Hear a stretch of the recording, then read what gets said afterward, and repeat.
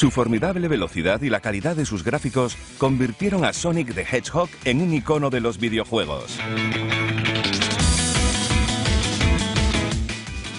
La gran franquicia ha vendido más de 70 millones de juegos por todo el mundo, ofreciendo un gran número de títulos a sus fieles seguidores e introduciendo varios personajes como Miles, Tails Prower, Knuckles, Dr. Eggman, Amy Rose y muchos más. La franquicia aspira a crecer aún más, ya que este año Sonic vuelve con una última entrega, Sonic Generations.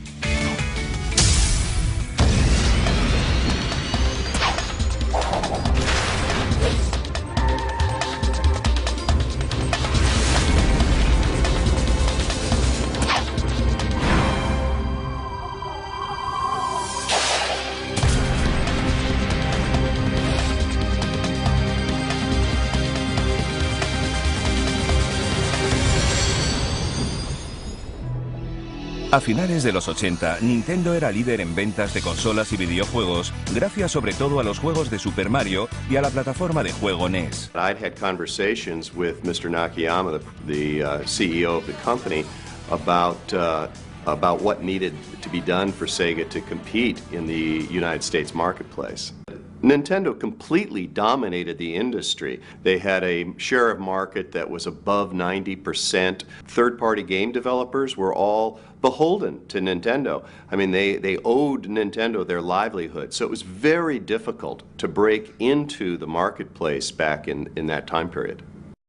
Sega, a pesar de haber lanzado la Mega Drive, más potente poco tiempo antes, aún necesitaba un juego excepcional que mostrara el potencial del sistema y pudiera restaurar el equilibrio. Decidieron que antes de sacar el juego tenían que reemplazar la mascota, Alex Kidd, con lo que tenían que crear un nuevo personaje. For some time, the management of Sega was aware that to compete with Nintendo, one of the things that would be necessary was their own strong character to compete with Mario. Sega really wanted to create its Sega's Mickey Mouse, Sega's Mario. The view at that time was you needed a mascot, typically a platformer, that brought to life what the, if you will, the irreverence of your brand. So the company started to ask all employees to come up with ideas. Una persona que oyó este llamamiento fue Naoto Oshima. 純粋にゲームの企画を最初作ったんですけど、なかなか上司とうまく理解してもらえなくて、でそこに中さんがちょうどプロジェクトが終わって、で中さんに相談して、なんか一緒にゲーム作ってもらえませんかってお願いしたところ、快く中さんがじゃあ一緒にやろうよって中さんといろいろ相談しながら生まれたのがソニックになります。Mientras Oshima desarrollaba ideas para posibles personajes, Yushi Naka, un joven y avezado programador de Sega que ya había trabajado en otros juegos, recibió la tarea de no solo programar el juego en el que aparecería este nuevo personaje, sino también de concebir un juego que pudiera demostrar el auténtico poder de Mega Drive. そうですね、僕自身が速いものが好きだったっていうのもあるんですけれども、やはりゲームが上手くなったら早くクリアをしていくところができる方がいいんじゃないかっていうのが、その当時のゲームはですね、バックアップとかがなくてですね、セーブができないので、毎回ゲームを始めると一番最初から始めるんですね。今のゲームだと途中から始めることができるんですけど、昔は必ず一番最初から始まっていったので、そうすると一番最初のステージっていうのはもう何度もやってくるんです。そうすると上手くなってくると、このステージはもっともっと早くクリアできた方が嬉しいんじゃないかっていうのが発想の一番大きな元になって、そのためにソニックは速くなっていったんですね。なのでそれで速いスピードの中でクリアしていくっていう、そこがマリオとかと大きな違いになるんじゃないかと思って作り上げました。Mientras tanto, en respuesta a la llamada para buscar ideas para un personaje y un juego nuevos, se convocó una reunión de la junta directiva. Naoto Oshima y Yushi Naka, junto con el resto de equipos que competían, debían presentar sus ideas por separado y solo una propuesta sería elegida. でその社内プレゼンの時に、うちのチームだけが、ゲームもあって、ぬいぐるみもあって、いろんなグッズをプレゼンで発表したんですね。で、そういうこともあって会社がバックアップしてこのゲームをちゃんとなんか力を入れて作ろうということで、その当時の中ではすごい期間も通常よりも長くもらえていいゲームを作れということで作れたというのがスタートになると思います。やはりソニックでの大きな違いっていうと今までそれまではマリオとかもそうなんですがブロック単位でゲームのマップが構成されているところをですね滑らかなこういうふうな形をすごく高速で駆け抜けるっていうところが大きなチャレンジだと思います。でここは滑らかに動けるっていうところがある程度目処がついたので滑らかにできるなら回れるんじゃないかということを思ってですね僕自身が。でそこでこういうループみたいなところのプログラムを作り上げてきて、ですけどこれを作ったはいいんですけどもものすごいここ高速でいくとですねループ回らずに突っ込んでいったりとかですねすごく綺麗に回すのに苦労した覚えはあります。ソニックというキャラクターの絵をいろんな方に見てもらうとソニックはすごく子供のキャラクターでなんかすごく可愛いキャラクターだというふうに思われたので、でも私が思ってたソニックはもっと大人をイメージしてたの。Estando el personaje de Sonic the Hedgehog en la última fase de diseño, en la sede nipona de Sega, creyeron que tenían la mascota y el juego que estaban buscando. El personaje se envió a la sede estadounidense, donde decidieron hacerle algunos cambios para adaptarlo al mercado occidental. I was asked to redesign Sonic from his backstory to his character so that he could actually work in terms of advertising and merchandising the comic book series and on TV. The Sonic team in Japan really hated Sega of America's redesign of Sonic. In the meeting, they absolutely did not come around. I mean, they created a beautiful character, and they didn't feel that we had any right to change that character, which is quite understandable. But we were on a mission, and we were going to make Sonic happen in all the right ways possible. We really believed in the redesign of the character, and he needed to be the face of Sega worldwide. After the meeting, however, they really assessed the strength of the game, the strength of the platform, and they determined that the Sega Genesis and Sonic was actually going to be more successful in America and in Europe versus in Japan. And so because of that, they decided that we needed to make the calls required to make this character successful. Sega of America marketing made it a little,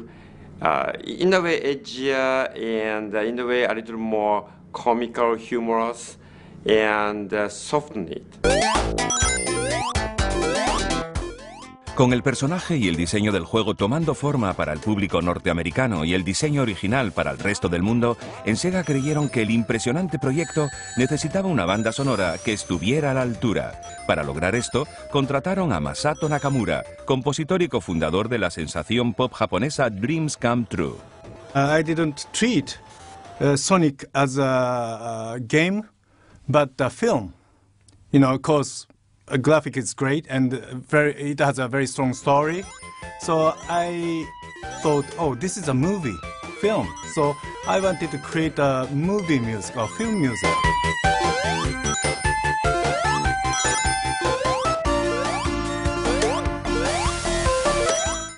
Sin embargo, con el juego aún en etapas tempranas del desarrollo, Nakamura solo podía emplear imágenes estáticas como inspiración. So Sonic staff explained to me, it's going to be like this, it's going to be like this. And I started,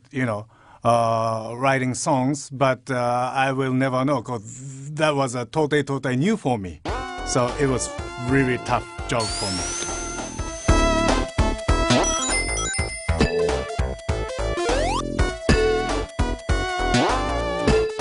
So just because, I wanted to treat Sonic the Hedgehog as a film, my inspiration comes from each graphic, each stages. So if I can see a red color, so my music's gonna be like a volcano stuff, or if I can see Iceland, I wanted to create a kind of icy music. So my inspiration came from visual or graphic. At the same time, the Mega Drive system, the sound system is very limited. Maybe we could use 4 sound or at the same time. So it was really, really tricky, you know. But that limitation, you know, inspired me a lot.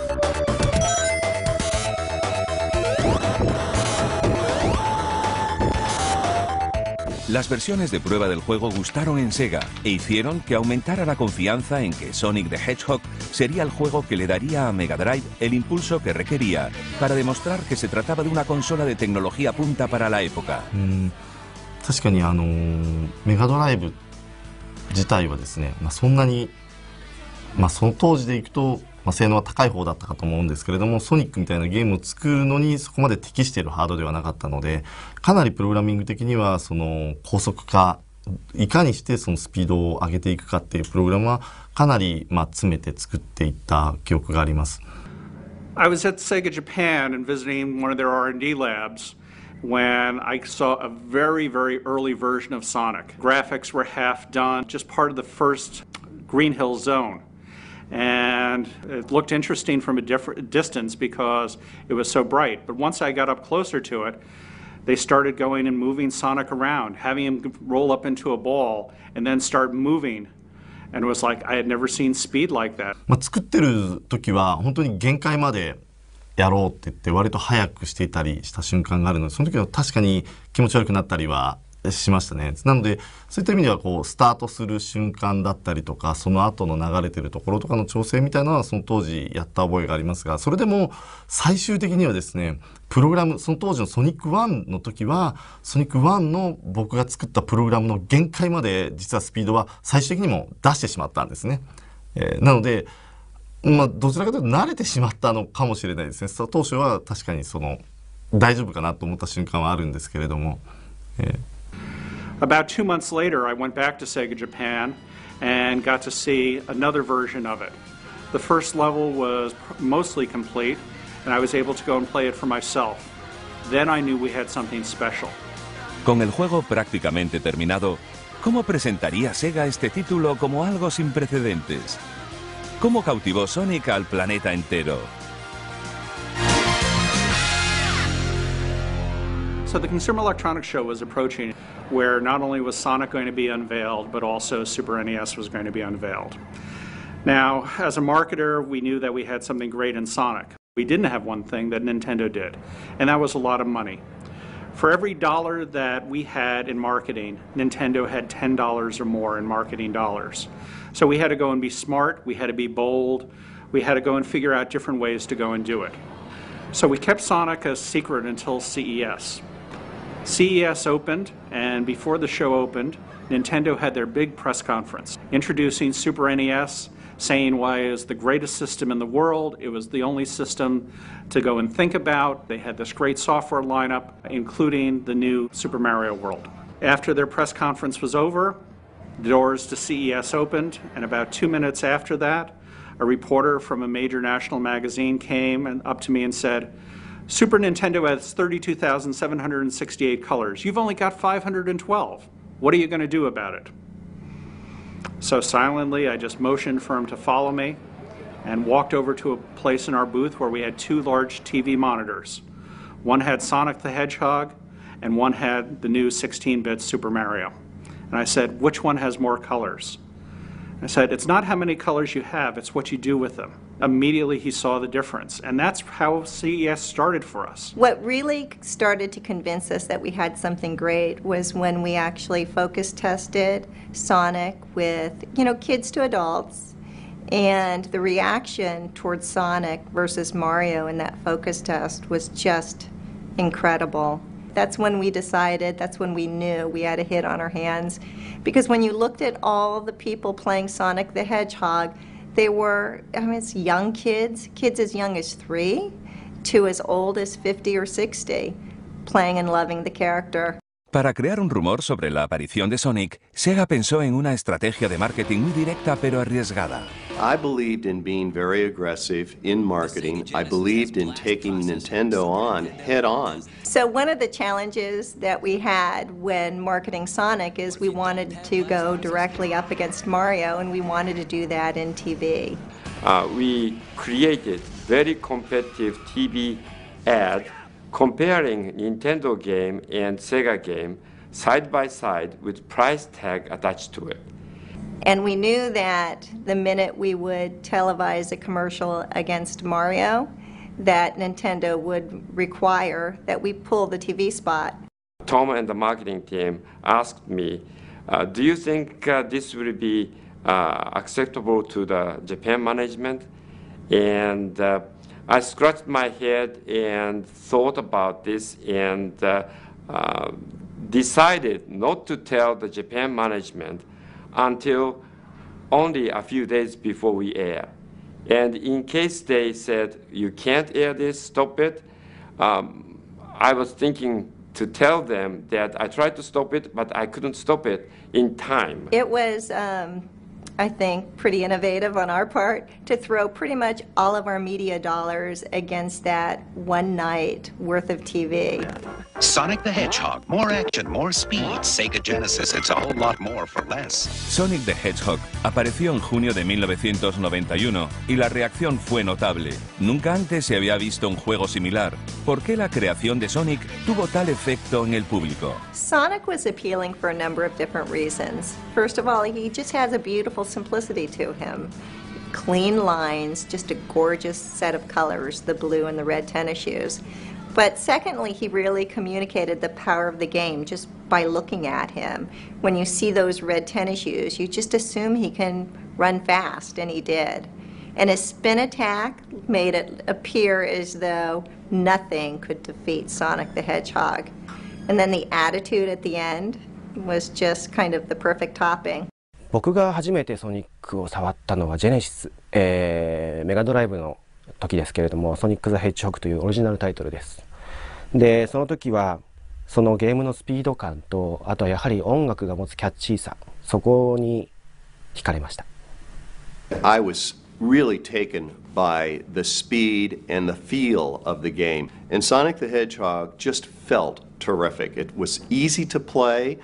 it felt good to play, and the speed was just remarkable. I'd never seen a character move that quickly across the screen, and it was like magic back in those days. He had an edge to him. He wasn't your laid-back, soft, nice guy. He had a little bit of edginess to him and a little bit of smartassness to him, if you will. And I think that made him very appealing to kids and teens. 本当にまず第一印象かっこいいと思ったんですね。青いあんな小さな頭身のキャラクターですけども、あれが動いてる姿を見てもう本当にかっこいい。でこれが本当に家庭用ゲーム機なのかって驚いたぐらいすごい強い印象を受けました。En Sega creyeron que Sonic iba a ser un éxito. Tom Kalinske pensó que el atractivo de Sonic suponía para la empresa una oportunidad innovadora. The thing we had to do first and foremost was sell a lot of hardware, because otherwise, how are you going to sell a lot of software? If you don't get a lot of hardware out into the homes, you really had no chance of creating a marketplace with follow-on software. Tom and I went to Japan and sat down in a big Sega Japan boardroom with oval table with perhaps 30 board members and other executives and explained our strategy. That is, we lower our price from $189 to $149 when Nintendo was offering the Super Nintendo at $199. And on top of that, we wanted to bundle our software, Sonic 1, and create the bundle pack for that $149 price point. And as Tom started to explain, I saw Nakayama-san's face sort of turning white and getting angry, and he stood up and said, we make money from software because we don't make money really from hardware. So why we give away the best software away? and he kicked the chair and literally ran to the door. And I thought, well, that's the end of my career. And he turned at the door and he said, well, I hired you to build the company and take market share from Nintendo, and if this is what you think you have to do, go ahead and do it. So he supported our plan 100%, and to his credit, I think, to his great credit, because he could have easily said no. And because of his allowing us to do that, we then went on to really dramatically take share of market away from Nintendo in the next year. The concept of bundling in our industry, i.e. of putting in software with the hardware to drive accelerated sales rates or to forestall a price drop, is a time-honored tradition, if you will. What Tom Kalinske did in 1991 here with the Genesis, by putting Sonic in there, a AAA piece of software, kind of broke the mold, if you will, from what had previously happened, where the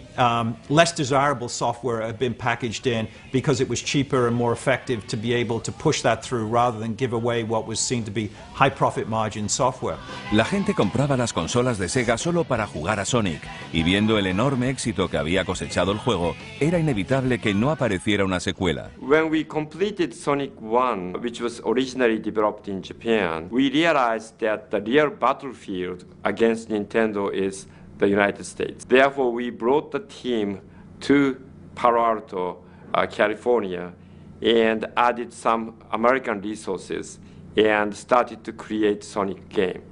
And that really made much better, closer collaboration between the Sonic team and the US marketing team. After Sonic 1, we wanted Sonic to continue to grow. We managed his career, much like you would manage the career of a famous actor. And so what was important is that, first of all, we grew Sonic's world, and we introduced a new character by the name of Tails, so Sonic had a friend. And then we also continued to flesh out his Bibles and flesh out his backstory. We were much more involved in Sonic 2, but that said, the Sonic team really did drive the design of Sonic 2 as well. Al Nelson and I were a part of making sure that the new characters that were designed fit within the entire world. But the game was definitely driven, conceived of, and developed by the Sonic team. And they did a beautiful job as well. Una vez listo para salir Sonic the Hedgehog 2, en Sega ingeniaron una maniobra de marketing que convirtió a Sonic en una sensación mediática mundial y volvió a mejorar las ventas de la Mega Drive gracias al Día de Sonic 2. Sonic Tuesday was an industry first, and we're proud of it. It was one of the first worldwide launches, if not the first worldwide launch. There was a whole lot of logistics involved in making sure that we had all the millions of Sonics delivered to every single retail outlet and making them hold it until Sonic Tuesday. And I remember talking with the president of some of the air freight companies we were using, and they were pulling their hair out and helping us manage this process of air shipping to every retail store and truck shipping to every retail store in America to make sure the product all arrived the same moment so that it could be at retail that next morning. Nunca antes se habían presenciado estas escenas en todo el mundo por un videojuego casero, con gente haciendo cola bajo la lluvia para aprovecharse de las aperturas de medianoche, hecho inusual entonces en la industria del videojuego. El Día de Sonic 2 supuso un gran avance para esta industria, un nuevo patrón de marketing y publicidad que otros imitarían. Los dos primeros títulos de Sonic habían sido éxitos increíbles y cada vez tenían más seguidores. Todo el mundo parecía querer a Sonic. Y mientras la popularidad del personaje crecía, Sega seguía produciendo y sacando al mercado más juegos para añadir a la franquicia. Aparecían seguidores de Sonic por todas partes y con ellos una locura competitiva, ya que los fans querían demostrar quién era el mejor entre sus amigos. Everything we did was with this one goal in mind, to make Sonic a very, very strong brand, a preeminent brand in the video game industry and also for kids' products in general. I believe that it was the first time anybody dared put their lead product in with the hardware. It was the first time there was TV shows developed around a character. I think it was the first time there were Happy Meal promotions where we sold 50 million Happy Meals with Sonic characters in it. I think it was the first time a character was in the Macy's Day Parade. from a video game. So I think there were a lot of firsts that we did. And certainly it was the first time anybody made fun of their main competitor in television advertising and kind of ridiculed their main competitor in television advertising. Más tarde, en 1998, el paso de Sonic al 3D fue un gran éxito gracias a Sonic Adventure para Sega Dreamcast. そうですね、この20年間の歴史の中で、一つの大きなターニングポイントっていうのが1998年のソニックアドベンチャーだったと思います。それまでメガドライブの、ドット絵のソニックが、3D になって、で単にそれが 3D になるだけではなくて、キャラクターとして初めて声を喋って、キャラクターが一体どんな気持ちでどういう目的で敵と戦うのかという、そういうドラマ的な部分が初めてこうゲームの中に、加わったのがソニックアドベンチャーでして、喋らなかったメガドライブの、ソニックがこう初めて、キャラクターとしてこう皆さんにこう初めて、そのキャラクター性を伝えられた。This no longer really was purely Sonic on a tight rail going up and down across mountains and terrains. There was this magnificent world now that surrounded, because of the power of the hardware, that surrounded Sonic and his friends.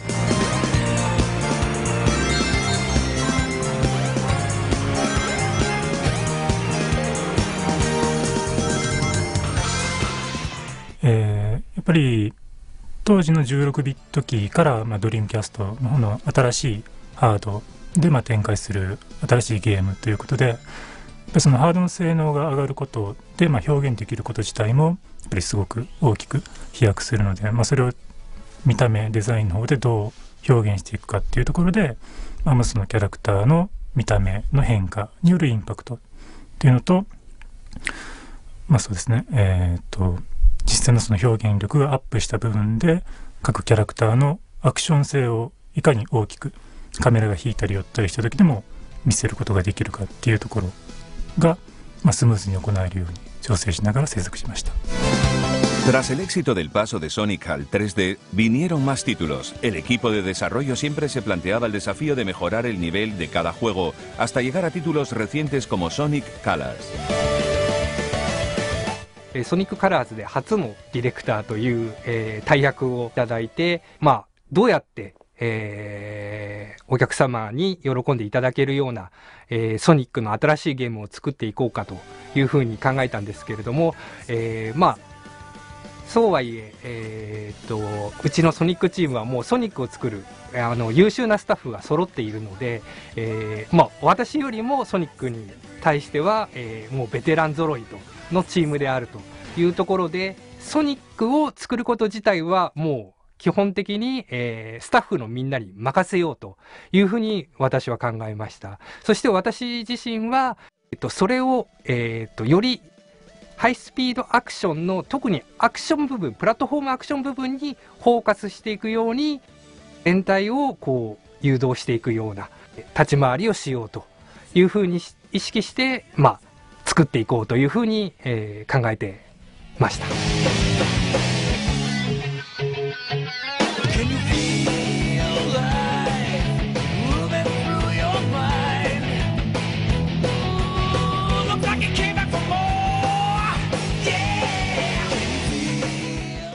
La música de Sonic, que ha ido creciendo con contribuciones de músicos que le aportaban su estilo personal a la franquicia, sigue captando cada vez más adeptos.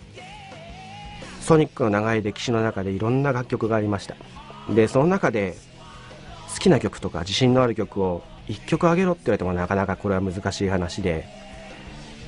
そうですね、トータルで言ったらもう100曲以上は多分作ってはいると思うんですけれども、その中で好きなもの強いてあげれるならばソニックアドベンチャー2のテーマ曲のリブ&ラーンと、あとはそのタイトルの中のステージ曲の一つだったエスケープフロムザシティという曲ですね。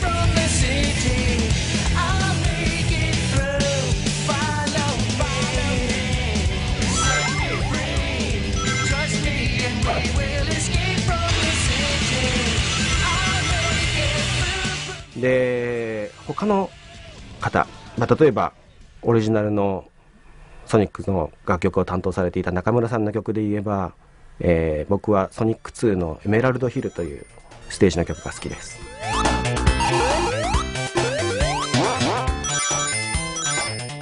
Of course, you know, the project of Sonic 2 is based on the Sonic 1's experience, of course. But, you know, technically, it was improved, you know, including sound itself. Audience expected more, you know what I mean? Because, you know, Sonic 1, it's got, you know, huge success. So I don't want to make, you know, people disappointed.You know, Sonic 2. So it was huge pressure for me.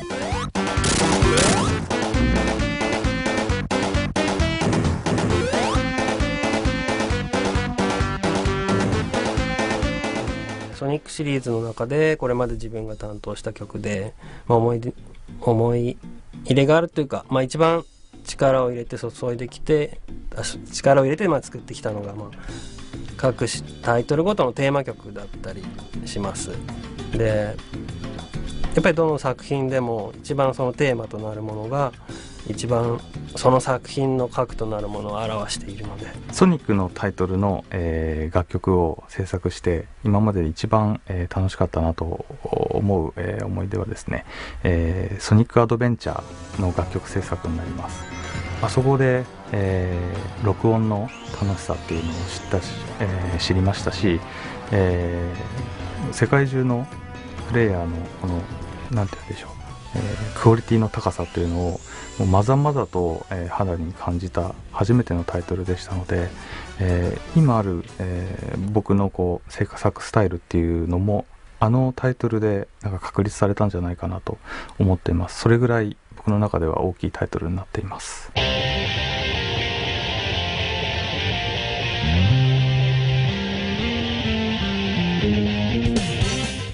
Para celebrar su 20º aniversario, Sonic está listo para volver en Sonic Generations, un juego que abarca las épocas clave de los memorables 20 años de historia de Sonic. Sonic Generations の特徴になりますけども、2D の、クラシックのステージが今回は、今の、PS3 や360といった次世代機のハードを使って、3D となって、しかも、すごく密度の濃い世界観となって新たにそのステージを再現するというところが一つのこのゲームのコンセプトとしてありまして、クラシックのステージはより密度の高い 3D のステージに、逆に今度元が 3D だったステージ、ソニックアドベンチャー2のシティエスケープですとか、そういう元が 3D だったステージを今度はクラシックで遊ぶと2D のプラットフォームアクションとして遊べるというその、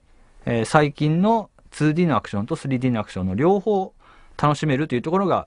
ソニックジェネレーションの一つの特徴ですね。このゲーム始めるときに私がチームに言ったことが20周年だからってさあ20周年集めましたよっていうようなタイトルにするのではなくて、20周年だからこそ5年後の記憶に残るそういったゲームを作ろうと。なので新しいチャレンジっていうのは今までのゲーム組み立てもちろんあるんですけども、そこに新しいギミックであったりとか今までなかった演出を追加して、で、今まで買ってもらったお客さんはもちろんで、今までソニックをプレイしてなかったお客さんもやっぱソニックって面白いんだっ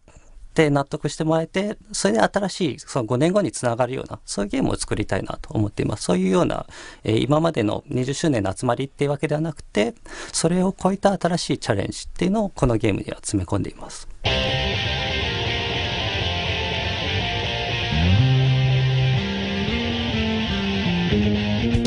It's incredible to think now that we're in our 20th year of enjoying Sonic the Hedgehog games. There are very few characters or pieces of intellectual property, quite frankly, that can survive 5 or 6 years after sequels, never mind 2 decades. And I think it's a test to the timelessness, to the brilliance of the gameplay, to the richness of the world, that is Sonic the Hedgehog and all of his friends, and the fact that he has seamlessly transitioned from platform to platform to platform and never lost that edge, never lost the uniqueness of the gameplay, never lost that cheeky, irreverent feeling that we all get when we play Sonic. And I think it's very rare that you can look in our industry today for a character that's withstood the test of time, as has Sonic the Hedgehog.